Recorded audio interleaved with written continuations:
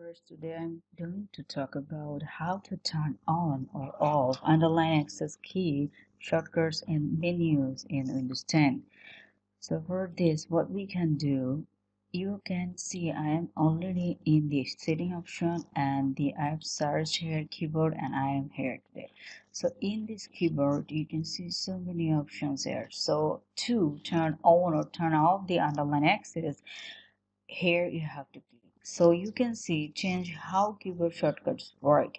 An access key gives you an access to a command by pressing a specific key on the keyboard. Access keys appear on the menu by displaying the underscores or cheddar character under the shortcut letters. So you can see I have already make it on.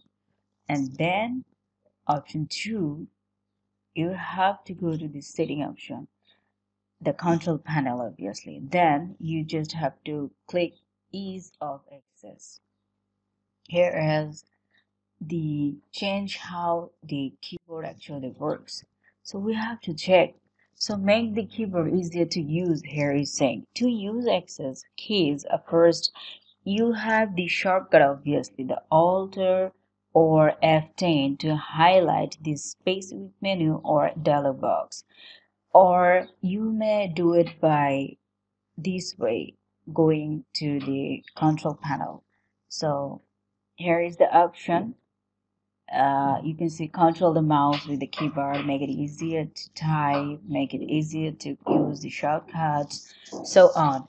So you can see I have just checked in this, turn on the toggle keys by holding down numlock key for 5 seconds. And then what we can do to ease,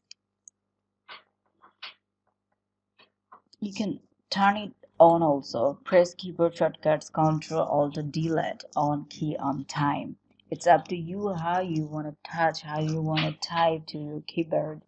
To see underline access in the context menu, you would normally use Shift plus right click. Shift plus right click instead of just going to right. And what I was telling, underline the keyboard shortcuts on access. You just have to click in, check in, make it easier to use keyboard shortcuts, underline keywords, shortcut in an access way to do it. So this tutorial just show you how to turn off or on all those underlined keyword shortcuts, access keys in menus when they are available for your account on Windows 10. So this will help you. Thank you for watching.